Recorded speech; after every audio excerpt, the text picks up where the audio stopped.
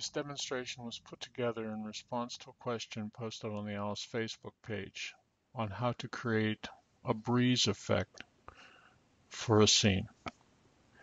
So in this scene, I have a bunch of different plants, and they are the objects that I'm going to get to move back and forth or sway in the breeze.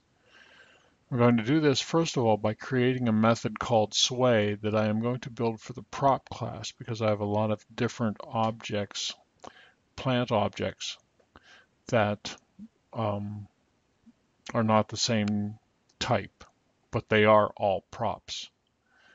And so I go to the class menu, I select prop and add prop procedure. I name the procedure sway. I'm now going to create two variables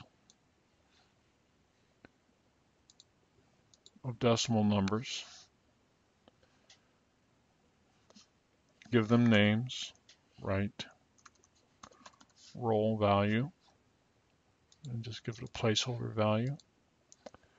And I'm going to have it create a random value between 0.05, negative 0.05, and a positive 0.05. If I roll to the right in a -5 direction, it's going to roll to the left. All right. If I roll to the right in a 0.05 direction, it'll roll to the right. I'm also going to create a forward turn variable, which is also a decimal number with a placeholder value,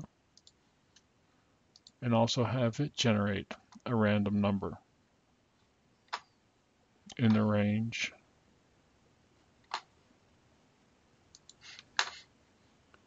-0.05 negative, 0.05 positive. I'm now going to create a do together statement in which I'm going to have the plant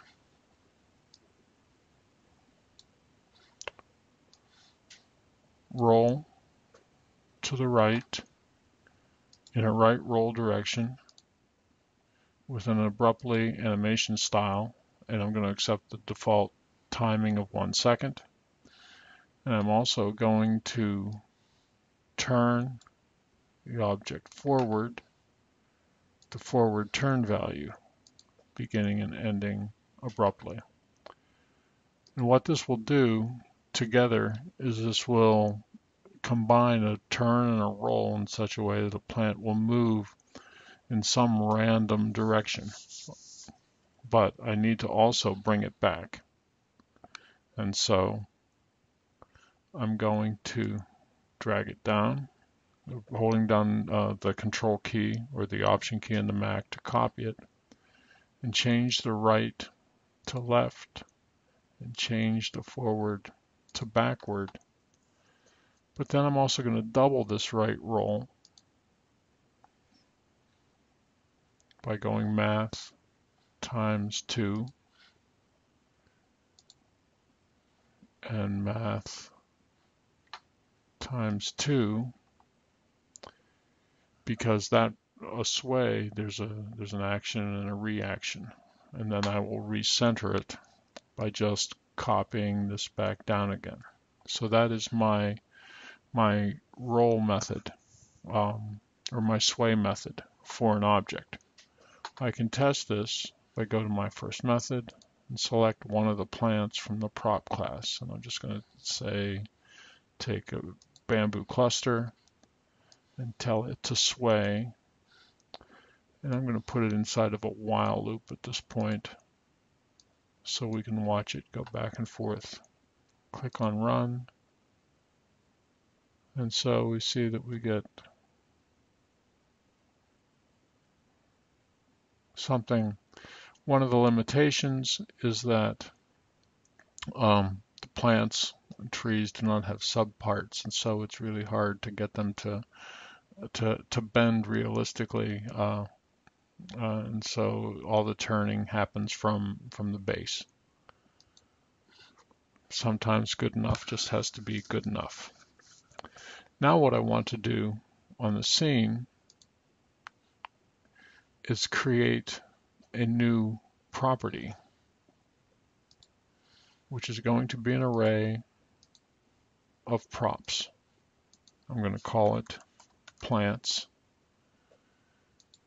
and I'm going to build a custom array of all of the plants. I'm not going to sway the tree. We'll just work on the plants. 2, 3, bamboo cluster. So essentially we're just going to sway all the bamboos and assume that the tree doesn't have any, the breeze isn't strong enough to affect the tree. Click OK. So now I have an array of plants. So in my while true method, I want to replace it by, I want to delete swaying one plant, and I want to use the each in together method, or control structure.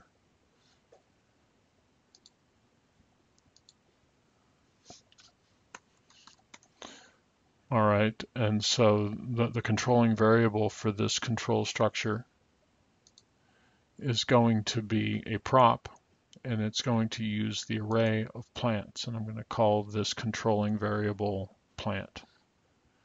Click OK, and then each plant, I can select that variable now shows up, so I can say each plant is going, each plant in the array plants is going to sway together. It's a do together for an array structure. Click on OK. All right, and clearly I must have not added this cluster of bamboos to the to my array.